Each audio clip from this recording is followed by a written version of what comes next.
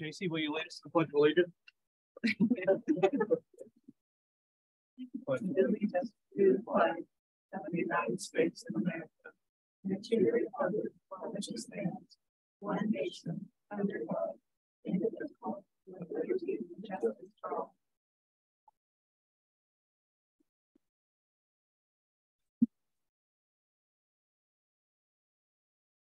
All right, good evening. Welcome, everyone. Our first item on the agenda.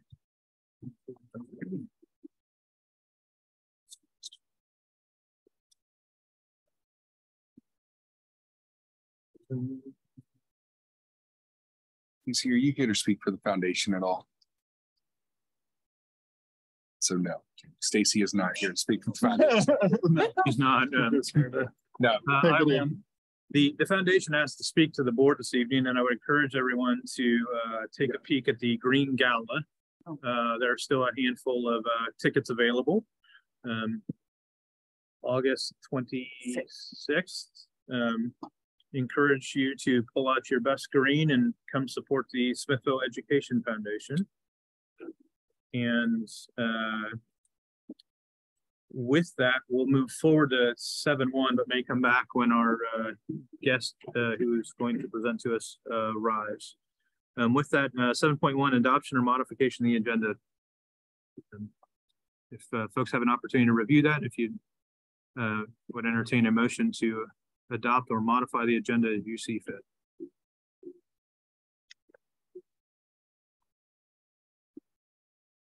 I motion to approve the agenda as presented. Second.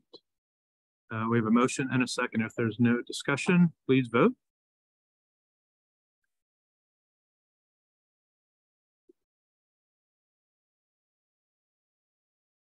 All right, motion carries 7-0.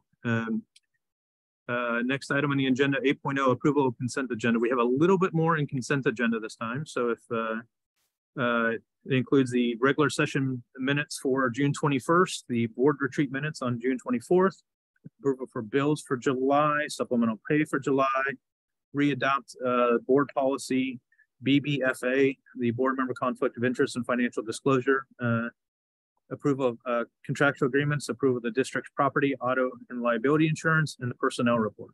If there's no questions, I would approve a motion to approve the consent agenda. So moved. Second. We have a motion and a second. If there's no further discussion, please vote.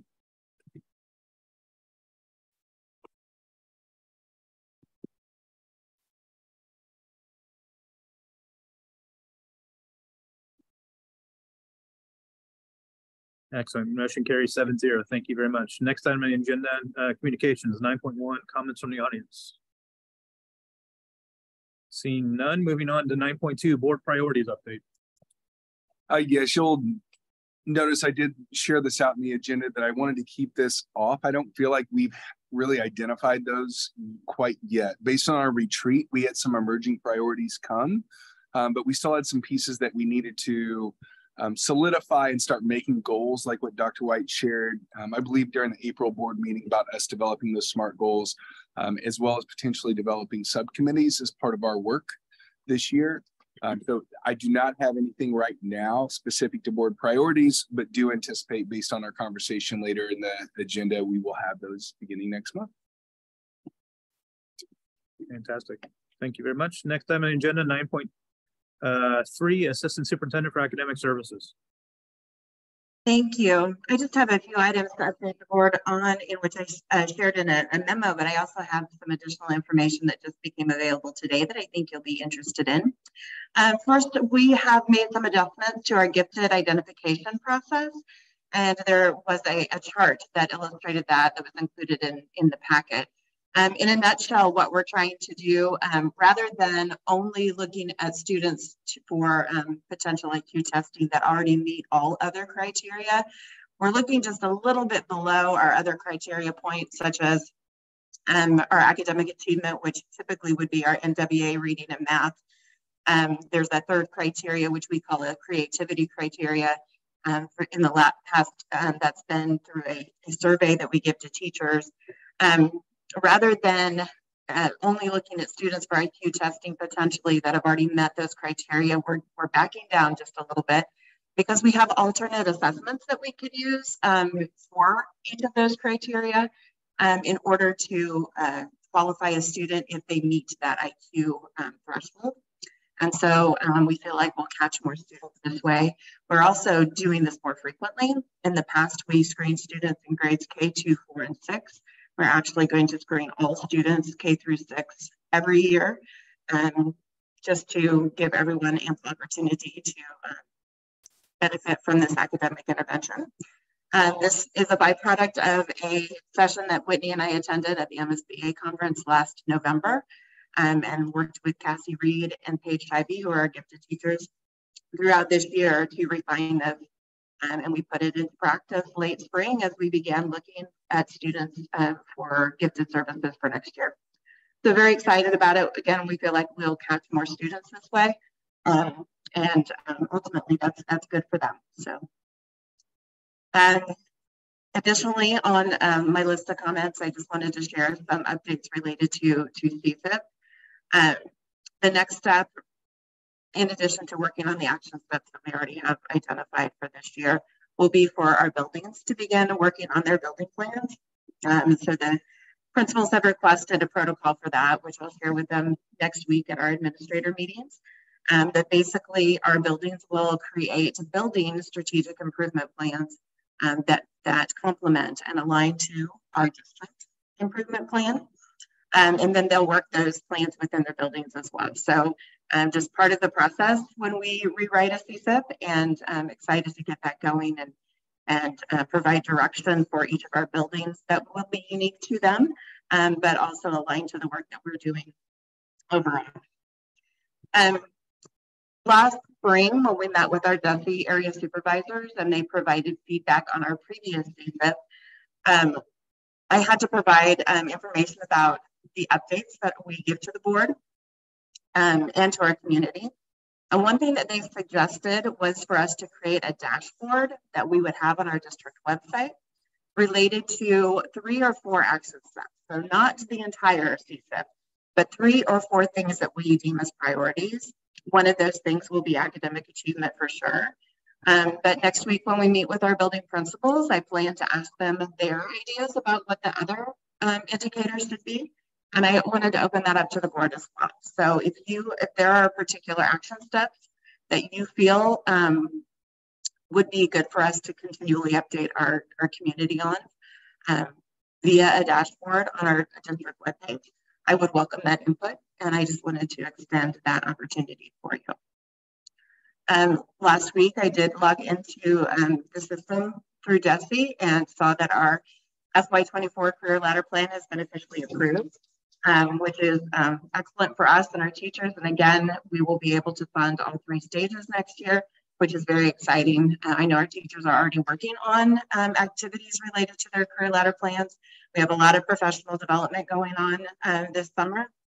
And many of our teachers are not only doing what's required, but going beyond that and picking up extra hours for I've included the program evaluation schedule for the next 2 years for you all. This year we had one extremely long program evaluation night, and those events have been separated into different meetings, so I don't think we'll have the same issue that we had this year. But I wanted you to have that so you can see as we complete each year, we just rotate to 2 years. We take what we did this past year and we move it to the year after the next one upcoming. And that's pretty much the rotation. So we'll always have the schedule 2 years out. And then the news that I wanted to share with you that just became available to us is that we have received our student results from the grades 3 through 8 math test, and did some number crunching when I returned from the conference today and got back to the Airbnb, and I'm very excited to share. And there are a couple of grade levels where we saw some decline, but there are some grade levels where we saw some incredible increases. And so I think that overall, we're going to see another positive result of our students' achievement this year as we look at our APR and the data related to that. So specifically, we saw great gains in fourth grade ELA, 14.4 over last year. In sixth grade math, an increase by 22.72 points in proficient and advanced, which is amazing. Overall in the district, we're at 77.42 proficient or advanced in mathematics. There were several grade levels, in particular buildings where the number of advanced students was greater than the number of proficient students, which is very, very exciting. We had a couple of grade levels where we saw a little bit of a decrease, one of those being in seventh grade, but I just want to remind everybody that all 4 teachers who were in tested contents in seventh grade at the middle school were brand new. And so we have to provide some opportunity for growth, and the decline wasn't that great, so I'm not all that worried. But yeah, I'm excited overall what we see. And right now, all we have is our own data. We can't compare to anyone else. We don't even know what this state, what the results were statewide. So yeah, I'm encouraged and I'm excited to continue to dig into this as more information becomes available to us. That's all I have, unless you all have some questions for me. Excellent news. We look forward to celebrating the successes and diving into areas where we need to help figure out some support. I have a question. With the changes in gifted testing, I'm assuming we're hopeful that that will be an increase in students in the program. What's the plan then for teacher? Do we feel like we're where we still need to be with that? If you're asking if we need additional staffing, I don't think so. And I don't think we would for quite a while. I think we have capacity to increase. I think where we're going to see the gains, typically we start off really, really small and with our first grade group and our second grade group, and we grow as we get bigger. I think what we might find is that we catch those students earlier so that they are able to start sooner rather than later. So that's, and what we're seeing so far is that supports that position. So I don't believe that we have a staffing issue. And with seventh grade, new staff in there, is there anything that we can do or support to help those seventh graders this next year to get them up? Well, we're always, I think we have a very solid eighth grade team. So I'm not worried about the students. I think we just need to continue to provide support to our teachers so that they are able to provide the best instruction possible for our kids. But that takes a while. When you move into a district, whether you're experienced or brand new, and we have some brand new teachers who are in that seventh grade. So we just need to give some grace and know that, there might be a little bit of a dip. It's not a big dip. So I'm very encouraged by that. And we continue to grow their skills and their ability to work with their kids. And I don't see this as a major concern.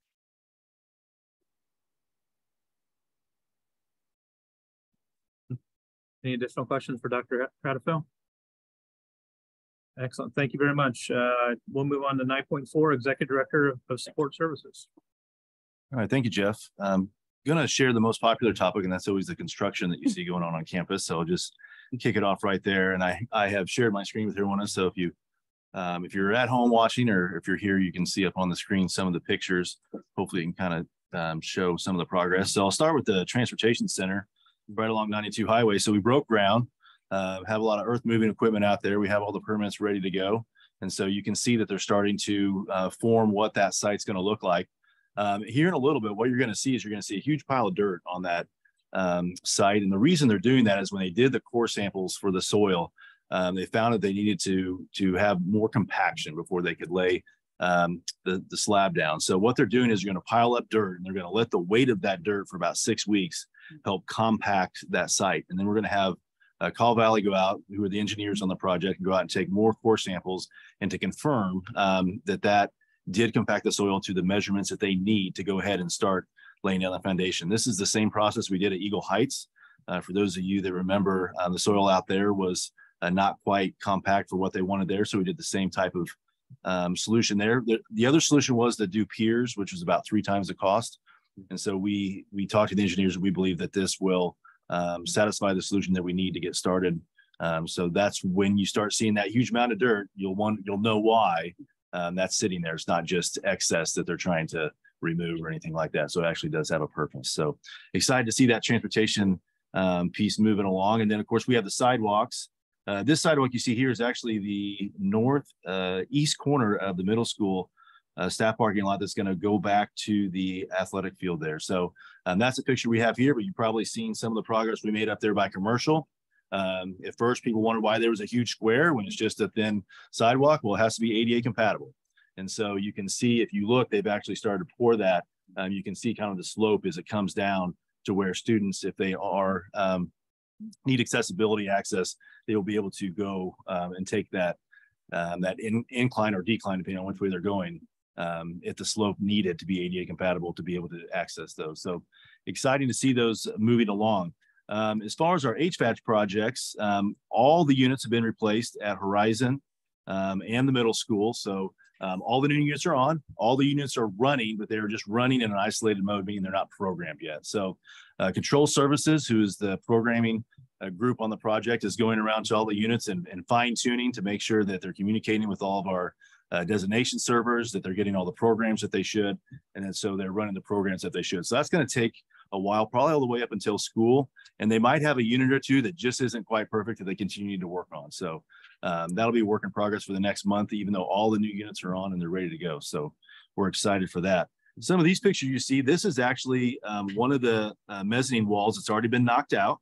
And so they're starting to put up the temporary wall behind it. You might ask, well, why do we need a temporary wall behind that if we knocked it out? Well, the bleachers go up higher than the floor of that mezzanine.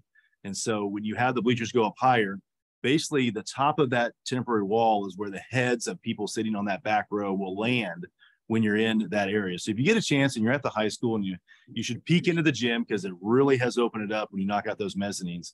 And then of course they're going to laser measure everything and order all the bleachers. So that way we have bleachers on the lower end and the mezzanine to increase our capacity to about 500. Before this project, it was about 1,000 that we could fit in that gym.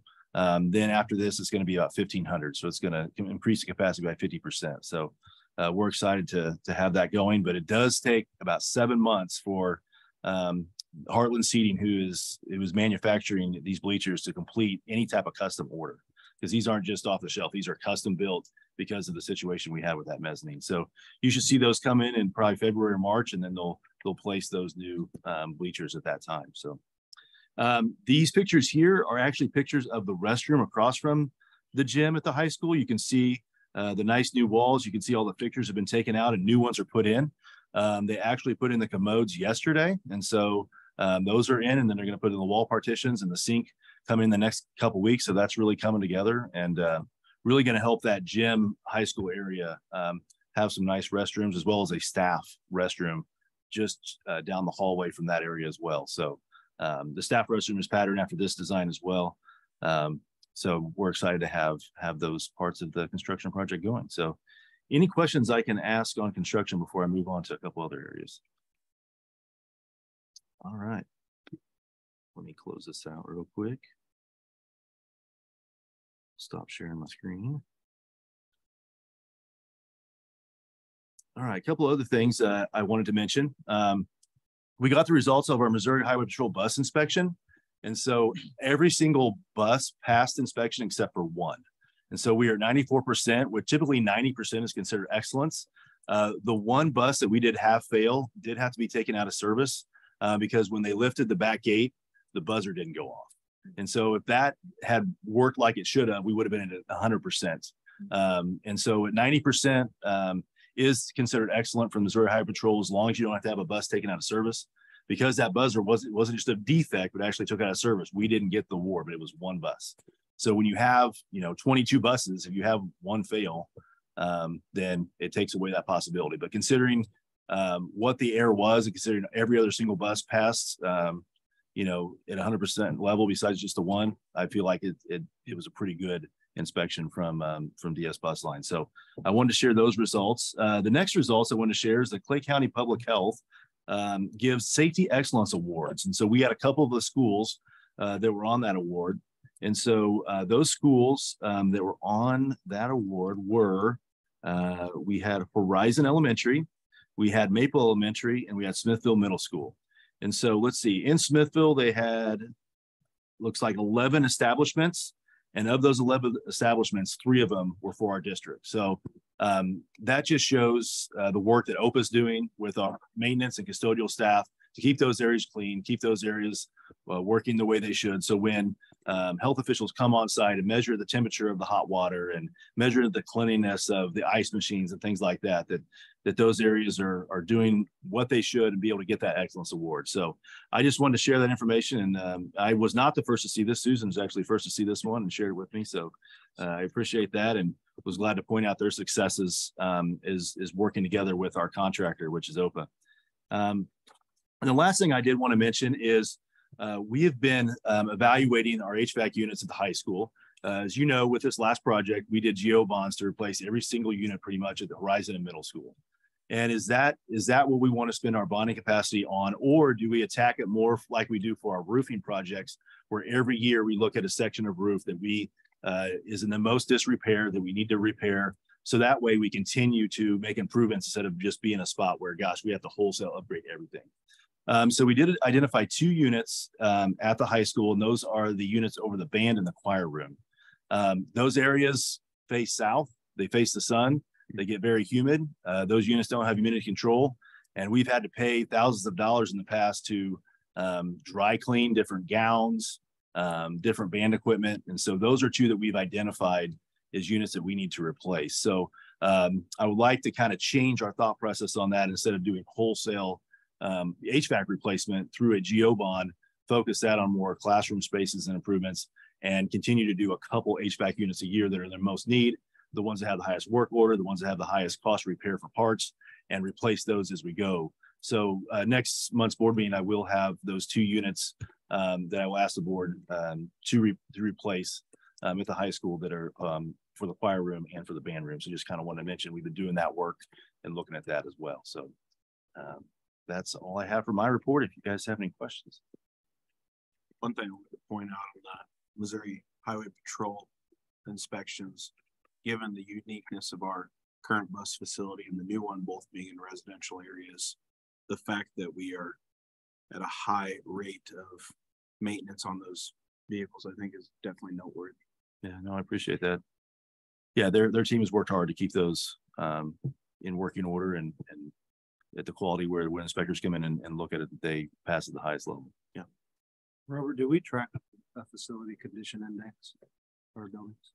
As far as overall quality, air quality, everything together? Overall quality and mechanical, electrical, and plumbing. And we do in the individual levels. We don't as a whole component, if that makes sense. I was just curious to see, because I know you're jumping over to that. I didn't know across the spectrum if we had switch gears, transformers going bad that needed to be looked at holistically across all mechanical, electrical, and plumbing.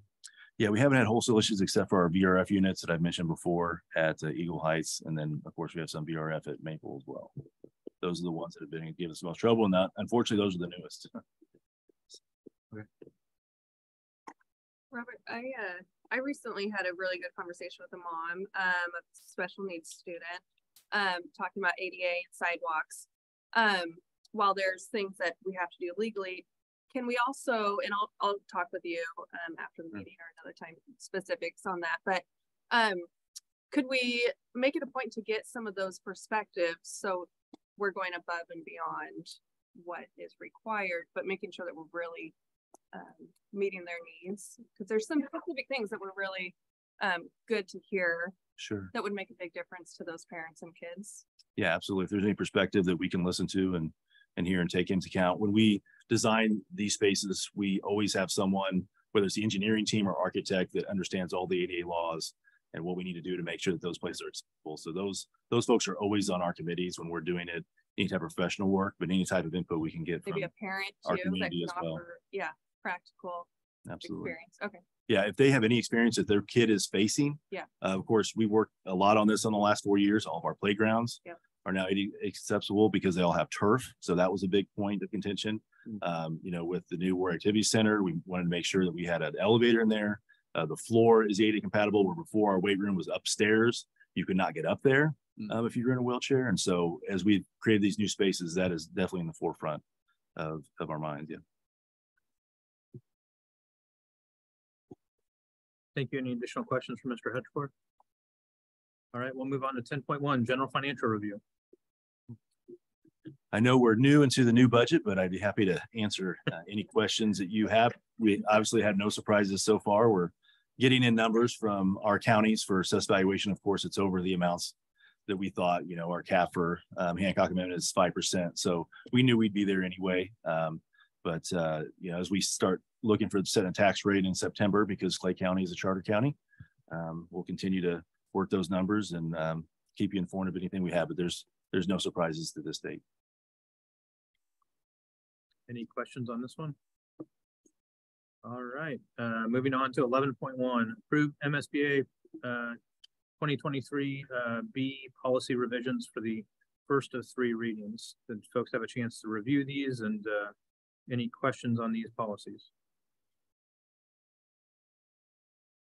So as a member of the Missouri School Board Association, we get a set of policies from them on basically twice a year.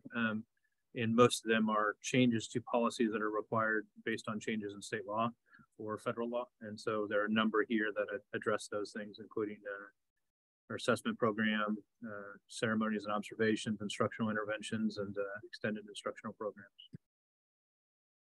There's no questions. I mean, the observation, just for those, I think it's great that the Holocaust Education Week was added. Obviously a lot to learn from that. But I did find it interesting that of the 7 required by law observations, you know what I'm going to say? Yeah. One of them is Bird Appreciation Day. Yeah. I mean, do we really observe bird appreciation? We truly do. March 20th. You guys are laughing because so they give the big winner with the kids if you did. They give required and then recommended, and to see that trumps some of these recommended is shocking. Yeah, I saw it also. Mark your calendars. March 21st, bird appreciation. This is right around when we do our capital trip anyway, right?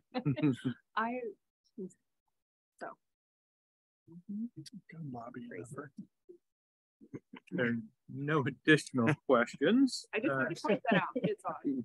I would accept a motion to approve these set of policies for the first of 3 readings. So moved. Second. A motion and a second. There's no further discussion. Please vote.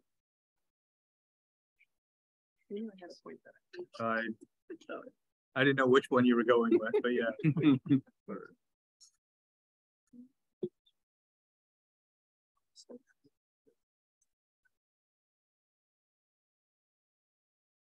Motion carries 7-0. Next item on the agenda, 11.2, bond underwriting services vendor approval. Yeah, so in June, we released our bond counsel RFP, and we received 2 responses, one from Gilmore Bill and one from Hardwick Law Firm. And I'm pleased to have 3 folks from Hardwick Law Firm today. And so I have Mr. Hardwick, who is the founder of Hardwick Law Firm. Also have Gene Masseter, who is a partner as well. And I have Marcita Starks, who's also principal with the law firm. And so based on the criteria that we had in our bond counsel RFP, and some of those were the qualifications and experience they've had working with school districts, their staff experience and competence, as well as their pricing scale with services, the familiarity with the project area, their approach, and also the references from other districts and city entities. Hardwick Law Firm is recommended by myself to represent the district for the next 5-year term for our bond counsel.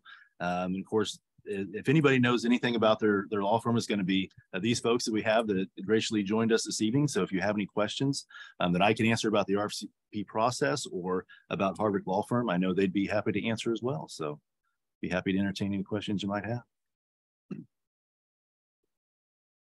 Good, no questions. Just welcome. Thank you. Yeah. Thank you. I look forward to working with you guys. I've had the pleasure of working with Mr. Hardwick in the past, and I will say, you know, he's not only the utmost professional, he operates with the highest degree of integrity too.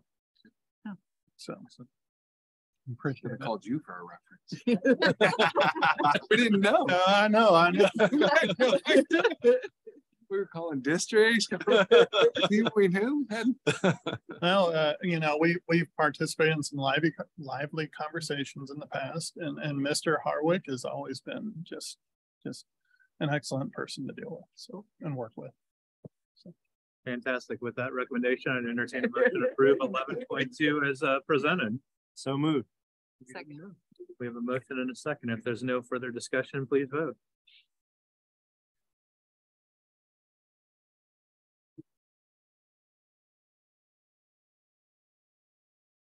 Fantastic. Motion carries 7.0. We look forward to your wise counsel. Yes. Yeah, thanks for being here. Yeah, thanks for coming tonight. Appreciate it.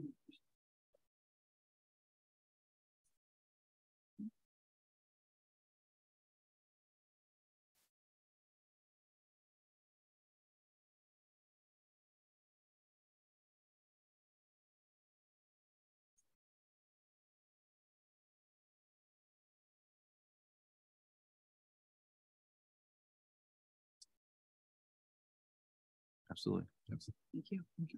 Yeah, appreciate you. And not terribly far removed from that topic, 11.3 bond counsel services vendor approval. Yeah, so the bond underwriter RFP was also released in June. And so, of course, both the bond counsel and bond underwriter work closely together for any type of general obligation bond that might be used by the district through approval of the community, through the voters. And so I have Dr. Mike Wright here from Raymond James. He is a team of many. Also, him and Dr. Alan Markley have 34 years experience of being superintendents in the local Kansas City area. And they also work with managing director Greg Barenberg, who has 35 years of experience. So experience was one of the main things that we had in our RFP that we were looking for, as well as their marketing capabilities, their approach and strategies, the fees and pricing, their institutional trading staff experience, and their market capitalization. So looking at all those criteria that we had through our rubric, we believe Raymond James will best represent our district as our bond underwriter. And Dr. Wright can answer any questions definitely about Raymond James you might have, or I can answer any questions you might have about that RFP process.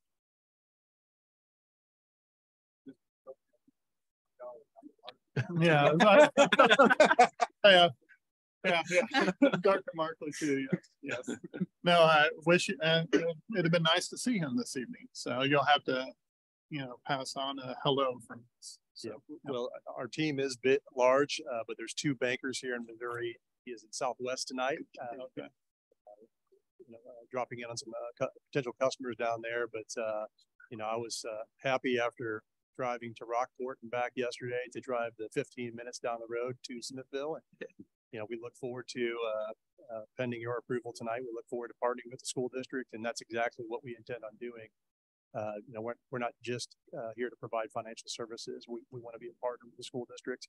I've had the pleasure of collaborating with your leadership here over my time at Platte County, 13 years plus in the past. So 3 or 4 superintendents removed.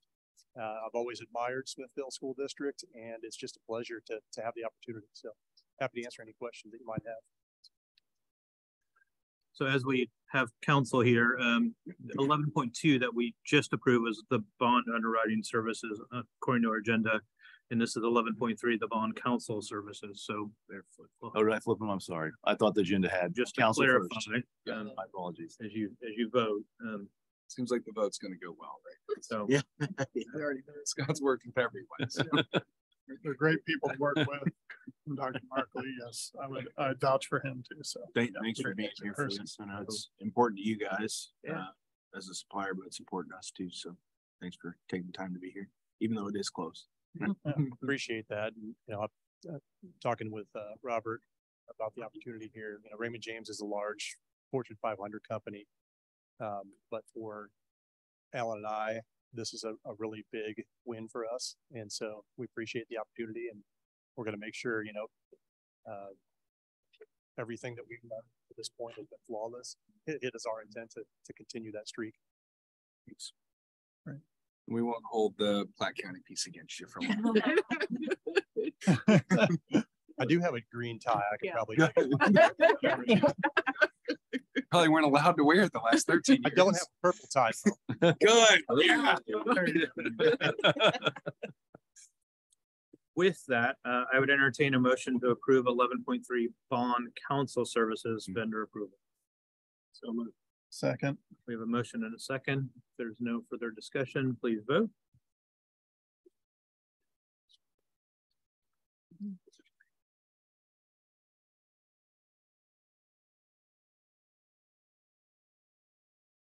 Fantastic. Motion carries 7-0. So welcome and welcome again. Yeah. Yes. Do we get them switched out? Yes. Yeah. We voted appropriately presented backwards, but we got it. Yes. They both got it. Fantastic. We'll move on to 11.4 surveillance camera software. Well, Mr. Chair or Mr. President, before we go on to 11.4, I'd just say sometimes we get a little long-winded on these subjects. Now that we've approved it, don't feel like you have to sit here and go through the. Yeah. We have a tendency to, sometimes go long into the evening. So we appreciate you guys. Yeah. Is that a heads up? Yeah. Don't feel like you. I'm trying to figure out what. Yeah. I appreciate. We appreciate it. Yes. Thank you. I'm trying to figure out which one you. All right, 11.4 surveillance camera software. This, I'm gonna actually give Randy a lot of credit for this with the work he's done. Randy, please feel free to jump in, but want to brag on him and his team really finding, after 13 years of having the same software, identifying something if you think of all of those different pieces that have been added that integrates and brings all those together. I just wanted to say thank you for going out to that RFP. I know this is an instance where it's not the lowest bidder, but it's the best bidder. No, actually, this was the lowest bidder. We actually got really good, okay. yeah. This is really great software. The software is used by a lot of other schools, by the Kansas City Police Department, municipality. So it's really good software. Luckily for us, they have some really good educational pricing. So we got really good pricing on that, and a lot of additional features. You're right. Yes, it has been a long time coming for the camera software. The software we've had has served us well over the years. We've been able to have coverage in the buildings, but that's always been mostly just on the exits and some of the interior. With the bond that was passed, we'll be able to have the software and the cameras to cover the interior of the schools and then also the exterior, which is something really nice that we normally haven't gotten unless it was a brand new building. So this will be a great improvement overall. Yeah, very good. Fantastic. Thank you very much. There's no additional discussion. I entertain a motion to approve 11.4 surveillance. Genetech, Tech, TE. Yeah, correct. Genetech, yes. Yeah, that was the lowest bidder and also the suggested software. Yeah. It's good when those two match up. It's the exact software that I spent $4.1 million on. So, Okay, there you go. Well, It's what I use. they didn't have educational pricing for you. It's phenomenal software. Okay, That's good to know. I was very impressed. Thanks, Randy. Yeah, good memo. So I have a motion to approve 11.4. So moved. Second. We have a motion and a second. If there's no further discussion, please vote.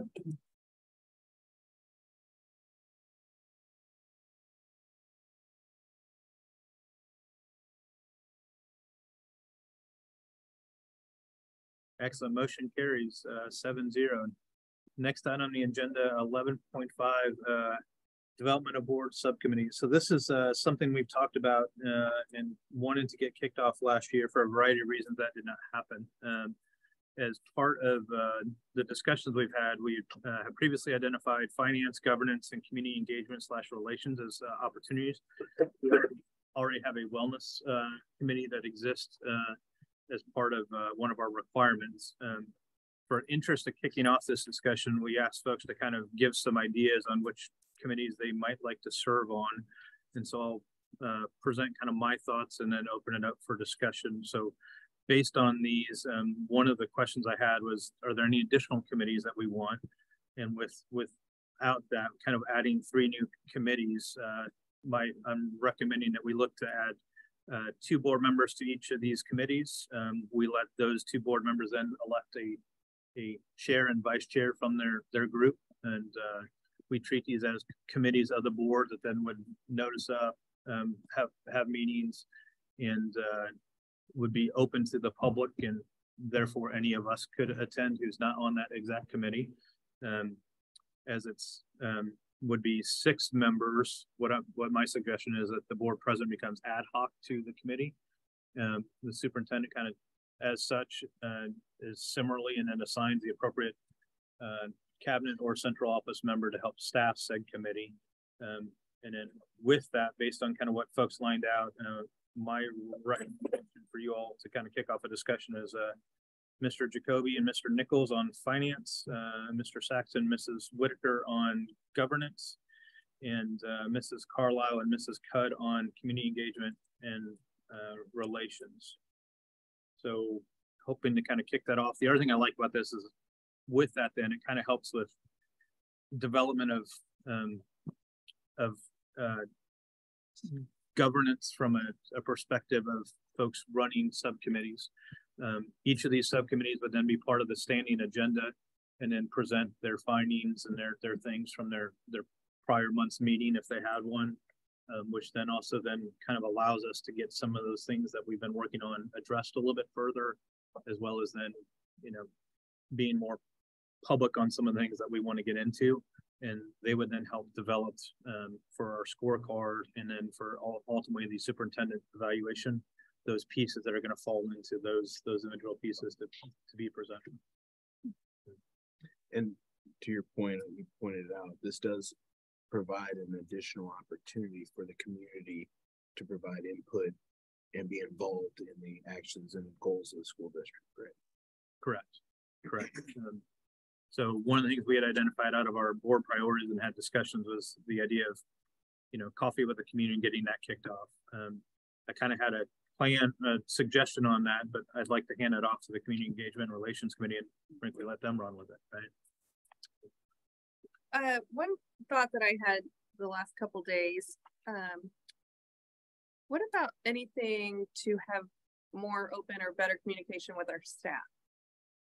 And I think that could fall into, we could have another subcommittee or put that in part of broad engagement relations as part of that charter as well. And can you explain the wellness, how that's required? What is that required by? I think that's a state requirement that every school district has a wellness policy and program. And we're required to have 2 committees. A district committee that we have a variety of stakeholders be a part of, and then also we have a staff wellness committee. And then our nurse coordinator also helps us oversee our student health and wellness policy as well. So with wellness, is it more related to staff wellness? Is that, you know, it is a requirement for, so it was several years ago when they sort of merged this. Instead of just having student wellness, it just umbrellaed staff and student wellness.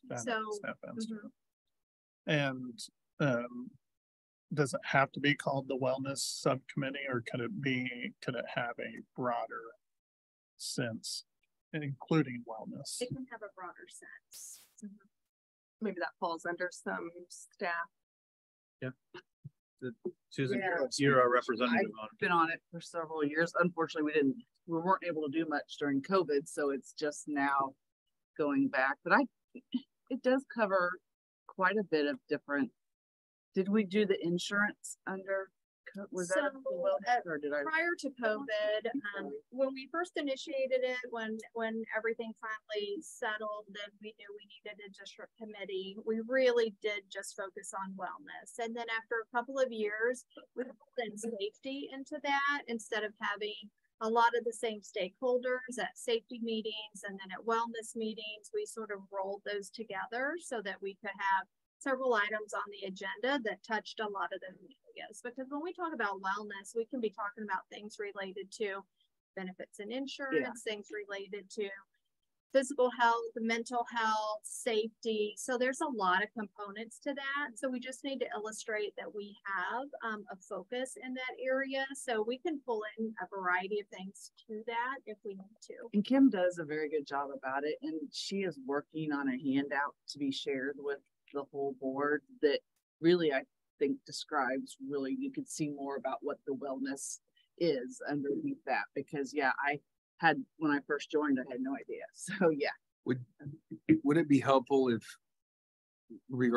regarding this specific committee, we share kind of what that state mandate as well as some background, because this is an ongoing committee, what that information is on the Friday update that we send out to the board? Can do that. Yeah. Because I almost wonder, I mean, from not having the whole information, but like, do we make it more broad and then I don't know. And do we call it something else that's more related to actually the work that's being done, not just wellness? It sounds like it is a little broader already. I'm just. I think we need wellness in there somewhere, like in that title, because we've got to check that. We were audited on that particular requirement several years ago. So yeah, we can include that in the Friday memo. And there's a nice FAQ on our website. Ken's gonna go see the last time she updated it. We're gonna try to. Sorry, but it sounds like wellness is, has some kind of definition behind it. But are we going to try to define what these other subcommittees are and try to put it in writing? Yeah, my suggestion is that you frankly use the rubric and the stuff that already exists for the wellness committee, and that those subcommittees then go help get that defined as part of their initial kickoff, and get that lined out and brought back for formal approval of the entire board. But that'd be one of the initial charges. Well, and like our strategic plan, making sure that everything in there fits in and is covered in some of these subcommittees. It's the same, one of the things that came up as a board priority when I had conversations with you back in April, safety and security. I put that almost in the same bucket as finance. Very rarely do people develop a strategic plan and like that's their fighting one. That doesn't mean it's not important or we shouldn't do it. So I don't know if finance is directly in there, but I think we can absolutely tie like retention, attraction of our teachers and staff. One of the things that we discussed at the retreat was comparable districts, identifying those comparable districts with finance as well as recruitment, and then thinking about what a really strong salary schedule would look like for our staff as well. So I think some of those pieces do hit in there, even though if finance wasn't one of the pillars, I think it absolutely applies. I think you bring up a really, really, really good point, an intelligent point to consider. Is we have yet to fully adopt and establish board priorities, but we're constructing committees in theory without having board priorities. I feel like the committee structure should support the board priority. That's how I see it shaping out strategically. Because to your point, I think finance is a big important piece, but I think all these are applicable in their own right. And I'm sure we might not change the things, but to me, the first logical step is to solidify as a board what our priority structures are going to be, and then augment the committees to support that work. That's how I see it. But, that's just me. Well, maybe we do this in parallel, and as the priorities take shape, we can modify the subcommittees because we all have a pulse of what those are. We all have a feel for it, and it's all represented in form here. But safety is a trigger for me. With how does that get indoctrinated, and how do you draw a lot of attention? And there's a lot of good work that's being done that maybe makes me say, okay, but how do you develop KPI structures around that and stuff like that if it's truly a board priority? And we don't have a committee structure for it. Well, we could certainly start with the pillars from our strategic plan, right? And those subcommittees could get started on that and then kind of start to build out, Doesn't have to always be called this. I mean, Yep. So I think we've got some stuff to get started would be my thoughts, unless people have thoughts on, do we need additional subcommittees? Since they're going to be formal committees, folks can go to whichever one that they are interested in, and kind of based on the feedback from folks, I tried to kind of get folks into the ones they had suggested. But I think it's good. We've been talking about it for a while. I think this will help. I think this will help us as a board, and help us all focus on our strengths. I guess I could see looking at this is a lot of our strengths or we're using our strengths here. And, Sorry, Susan. no, that's me. I had a question about, so Jeff, governance, we're required policy to enact in governance review, and correct? That's something that was new this past cycle, right?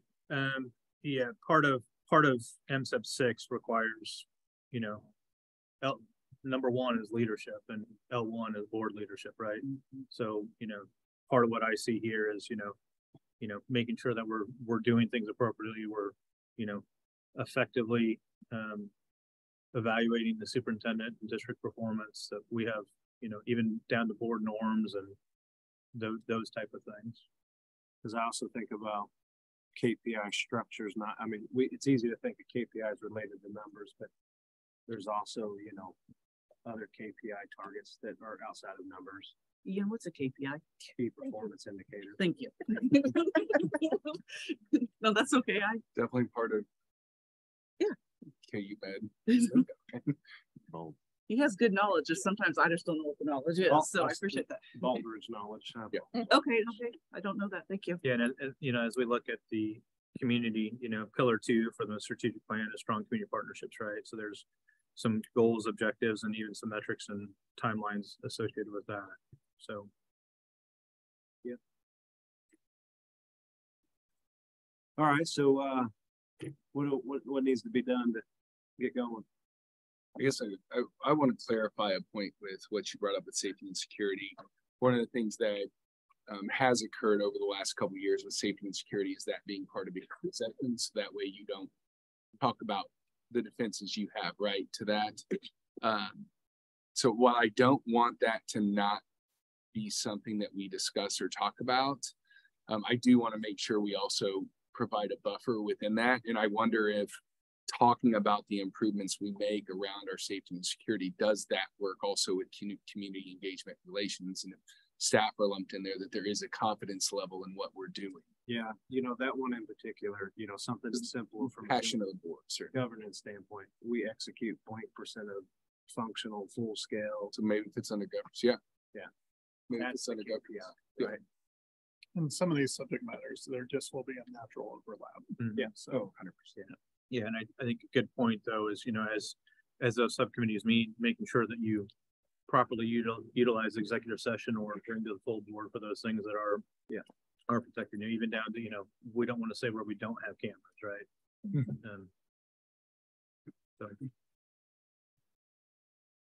So we did have this as an action item. So if folks are good with kind of getting this kicked off and the initial assignment. Is the idea, I'm just thinking of communicating this back with the administrative team, 2 of which are joining us on Zoom, is would the goal of the subcommittees, and I'm thinking of your work and time, is it reasonable to meet monthly? Is it reasonable to meet every other month? What do you all see as? My fear, yeah, if we don't make it timely to where we're touching it, it's just not going to move. Mm-hmm. I've seen that. So that was part of the reason to ask this. Yeah, I feel like, you know, if Susan and I are going to tackle governance, we probably need to develop what the charter structure looks like, what's our scope, mission, you know, and then develop a foundation to present to you guys. I think if we don't start doing that, Ian's gonna be gone in April. So I mean, it will happen that quick if we do quarterly or something like that. So I don't know. I say monthly until we deem otherwise. To me, that sounds fair. Yeah, monthly. Okay. And we'll add this to a standing agenda item on our regular meetings for folks to report out. And if we get good at closing around 8 o'clock on normal board meetings, I'll just stick around. Challenge accepted. I get, and a question to your point, Ian, or clarifying regarding, do these become part of that board priority share out? I'm not sure yet. To me, there there should should be a correlation, just like there is to our strategic plan. There definitely should be a prioritization, which is why I'm probing about the task of KPIs and how do we, that's where my brain's going. But I think you could use this as a broad stroke, and then as we solidify the board priorities, they kind of get lumped under what, and maybe instead of called governance, it's tweaked a little bit, or finance, it's tweaked a little bit. I think that's where we have the opportunity to be a little more encompassing. Yeah, in my head, as we're talking about this, we've got our board scorecard up as each subcommittee is presenting their stuff, and folks can clearly see how we're making progress against, right? Yep. I just want to remind the committees will need to take minutes, and if you'll provide those to me, I will compile those. Thank you. And notice up, right? Yeah. Yes. The minutes will be taken based on seniority. Just ask me a question, Karen. It's not have to participate. Ideally, you're going to have a staff member assigned to help, right? Oh, that's awesome. Lose situation there. Excellent. So I guess I would entertain a motion to adopt the finance subcommittee consisting of Mr. Jacoby and Mr. Nichols, the governance subcommittee consisting of Mr. Saxon and Mrs. Whitaker, and the community engagement / relations committee consisting of Mrs. Carlisle and Mrs. Cudd, and those are based on seniority in terms of the listing of names. And the wellness. Did you need wellness? Oh, well, Also, Wellness is already done. okay. So we've got a motion. Do we have a second? Second. We have a motion and a second. Any discussion? Hearing none, please vote.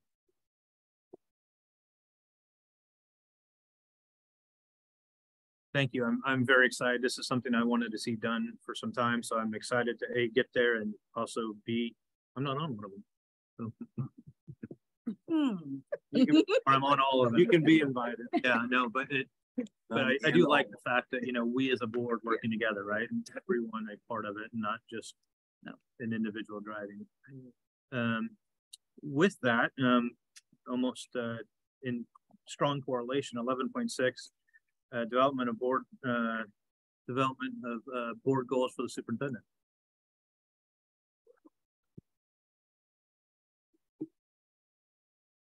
So,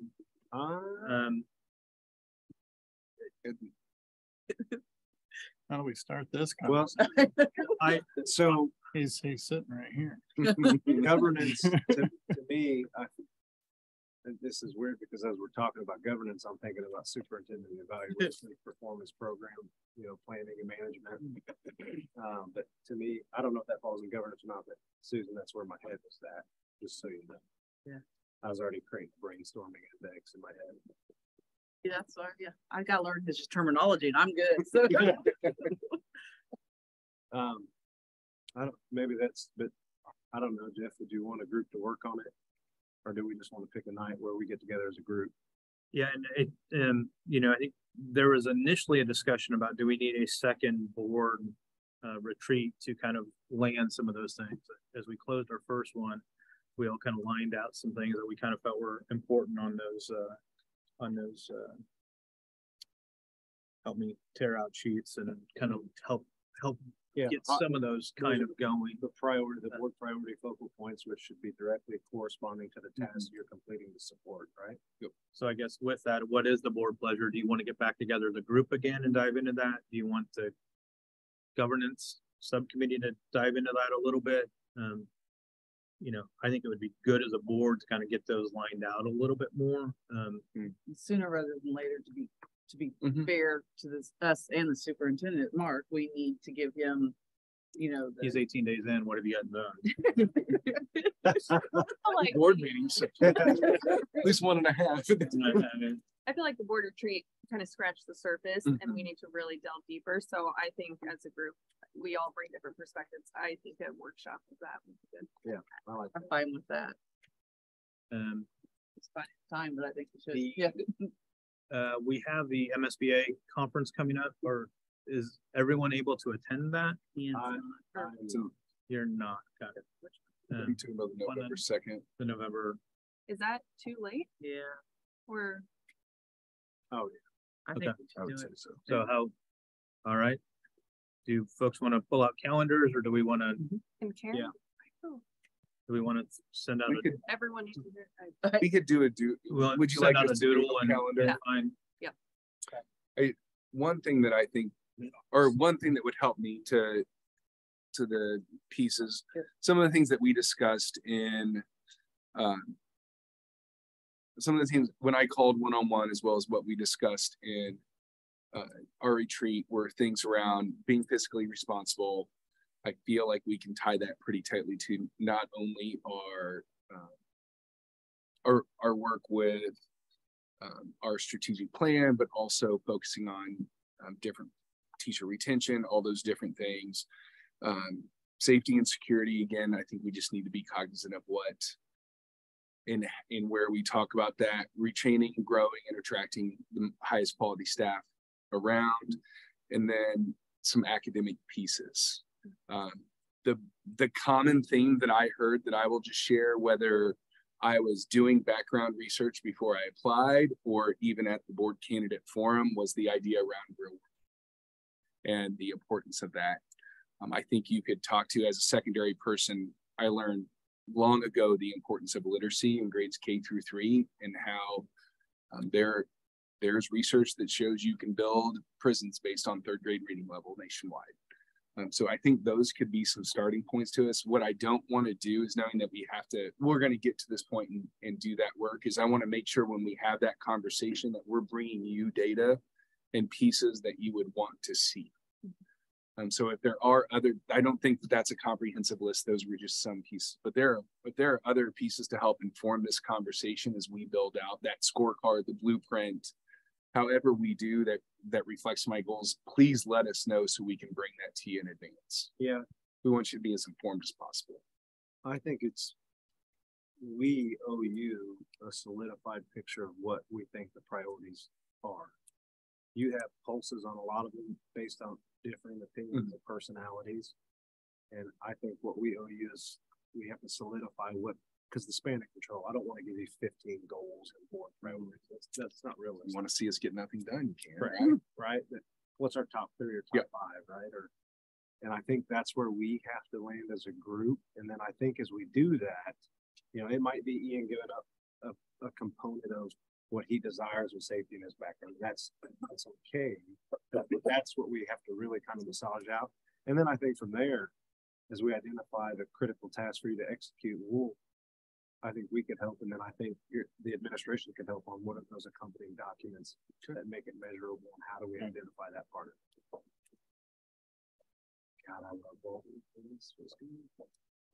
Smart goals, make them smart, timely. And the MSBA is working intently on this, and it will be out. They're piloting a new one that I got to see parts of it at the last convention. It looks really good, and it really is incorporating. They met with a whole group they hired somebody to basically just work on this a little bit, and so they're piloting it this year with some school boards, and then next year it goes live. So I think we get something going for ourselves, and then we look and see and incorporate together maybe with theirs and see where they're at. So the evolution of this piece and how we support and better interact, because to me, this is the most critical piece in terms of how we drive priorities for the district in hand with the superintendent. And I just have not, I've been a part of the board for a while now, and we just have a lot of room for opportunity to do it better. Not saying it was poor, but there's a lot of room to do it better in hand with you. And I think we owe that a lot of time. And we are not the only district. It was very much expressed that it's very hard for every district. So I do agree. Let's get this right. Okay, so we'll work to find some time and pull together. And I think we've got a good portion to kind of get a foundation of a discussion going, but look forward to diving in a little deeper. Anything else on 11.6? All right. That time of the evening, 12.1. It's a good time. Miscellaneous.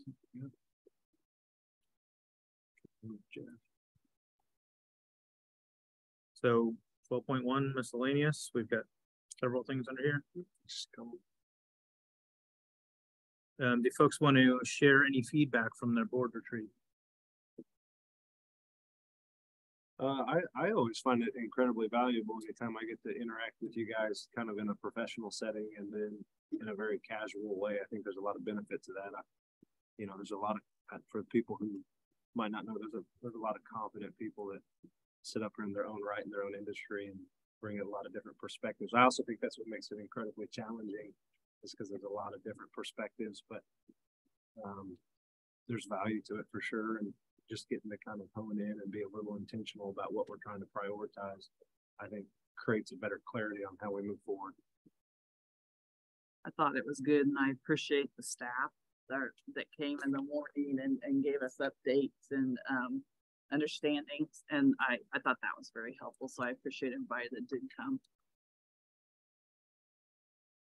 I always think it's good when you get a chance to sit down and kind of line some of those things out, particularly as you have a new board kind of come together and get to know a little bit about those board members, and then everyone else kind of see almost what their role is, right? I mean, as you look across this table, we do have a pretty good representation of our community. We've got great different varying backgrounds, and folks are willing to let others lean in and kind of lead where they're the expert or the subject matter expert in that area, and work together as one on behalf of the betterment of our students in our district. And it's great to do that, and particularly to kick it off with our individual traits, which we have up here as a discernment and galvanizing that I am. So, and just a good reminder of those roles and what we all do. Yeah, I think it was a good starting point. Like, we're in a kind of a pivot as a school district, with the fact our strategic plan is fresh for us. Dr. Moss is fresh for us. So we're at a kind of the front edge of a lot of goals and objectives and change and developing direction. And so I think it was good, definitely a good starting point. And I think we're in a unique space in the fact that probably where we're at probably does require a second retreat, just because of the uniqueness of being on the front edge of a lot of change and directions.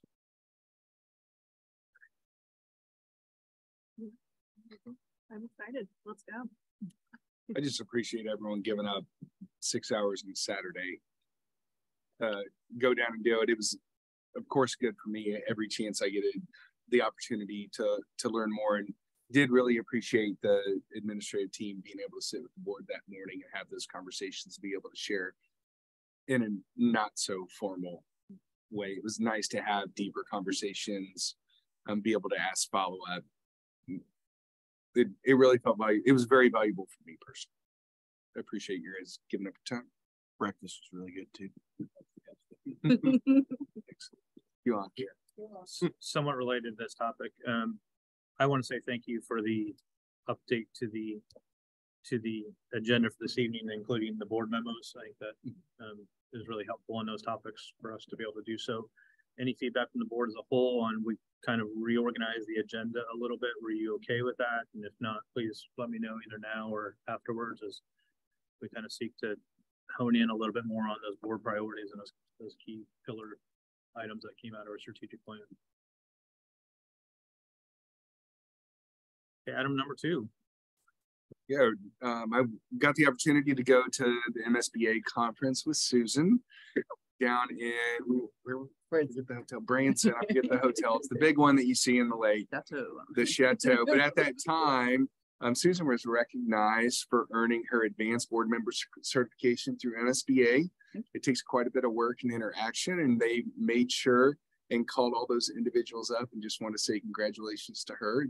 Thanks for putting in the time and effort. Really appreciate your commitment. Thank you. It was very nice to see. Yeah, yeah. That's what everyone's concerned with. Don't trip. But yeah, absolutely. Thank you, Susan. Thanks for putting time in and doing that. Other piece, just the MSBA Fall Conference is November 2nd through 4th. We're really lucky that they love coming to Kansas City to do this thing. So I think Ian said you weren't available. Completely understandable. If you are, even if we're part of it, please make it down there.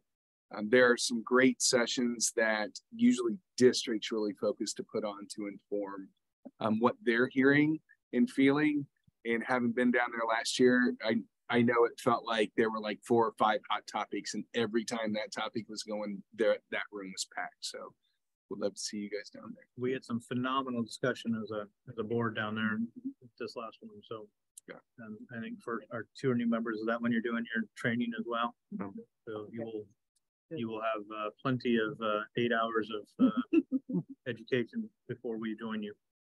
Also, because Linda works for MSBA, I have not seen it yet. I don't know if Robert has, but she will be sending hours. You can count those hours during our retreat when Linda Quinley was there as well. Just so you know, she's going to send a certification or a notification that those hours count as well. Okay. I've not added the board workshops yet, but we'll get those added to those board meetings. Just want to make sure you guys have that list.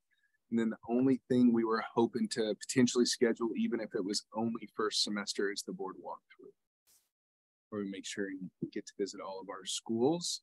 That we can also do on a doodle calendar through Karen, or if there are big dates that you guys know you can't do, please send those to Karen or I, and we will exclude those. What's the general time frame? I've not participated in a walkthrough, but I thought it was most of the day. Typically, we pick a date in November, and it is a full day to get to all of the buildings. Mark, is there another way that you've seen school districts able to gather that information that we get from the walkthrough? Like, have you seen it done other ways? Help me out. You said you haven't participated in one, so. Oh, not this one. Okay. Not a Smithville one. You did the same idea though in North Kansas City, or? Just a different scale, right? When you have totally 34 sites. So what we would usually do is, there were a couple different things, is we would take a board member or two and take them through different events. We did actually try to schedule a couple of board meetings. It never came to fruition, but a couple of board meetings at a school to highlight, to be able to see that, and then go to feeder patterns is what North Kansas City kind of operated in based on their 4 high schools. So it has been at a much smaller scale with 1 or 2 board members, but I think it's great that you all have that opportunity to go together. But also, I would, if there's ever another time you want to go visit our schools, let me know. I'd love to take you to them. Another powerful thing, I don't think now's the time with the amount of work that we committed to on this agenda, is shadowing a student. Probably most, when North Kansas City went through a transformation with their high school several years ago, they had some committee members do that. It was fascinating, the response from, we had some teachers participate, we had some board members participate, we had just a couple community members participate. It was fascinating. Yeah, I love that. I love it. To see that feedback from, like, I didn't know you sat this long, or I didn't know, just different things that they did. They ate lunch with them, went to class, they had to go to the bathroom. We didn't make them ask the teacher. They were able to walk out, but it was a very powerful experience that we were able to do with several staff members, community members, and board. Were we able to drink coffee as you? So you start to realize what kids go through. Like, do I wait in that line at Starbucks at 7:30, or do I wait at, the coffee, I hate to call it a shack, the coffee trailer. Yeah. The grind, thank you. The grind to be late to school, or do I go without caffeine? He's talking about Dave. That used to be something. Yeah. Yes. The one up by Major Mall. Yeah. What's the? But that was really cool. And timing is everything there. It was that, this may be something we attack in the spring, but very powerful experience for those that participated, including myself. Fantastic. If there's nothing else, I would entertain a motion to not adjourn. The Boy Scout who was supposed to come, he was confused about the time, and he did reach out to me, but it's probably too late now. Is he here? No, he has not responded. Okay. We will welcome him next month. Yeah. Quick question. If he needs to potentially get started before next month, is there any concerns with him moving forward, but still kind of giving an update? Okay. No, not do that. I did my Eagle project by the middle school, so I'm partial to what he's doing. I can't. No, the pond's gone. It's the baseball field. What's he want? What's he want to do? Just general scope. I think Something it's with the school district. Yes, I'll send it. I'll send his information out. Karen, do you remember? Was it building benches? I believe. What the Oh, Eagle what is Scouts- project? I don't think he ever told me what his project was. We'll make sure and get that out. Okay. Yeah, that's Yes, if you're just curious. Mhm. It was something that I felt he could have approved anyway, but knowing, presenting it was part of it, so. Yeah. No, that's a, Flooring, footing. oh, here we go. Painting the walls with a I robotic, just say we need to know some of those things before. building a metal storage rack. He's robots. That's right. Yeah. Yeah. Okay. With that, I entertain a motion to adjourn. So moved. Second. We have a motion and a second. If there's no further discussion, please vote. Who was the second? Jason?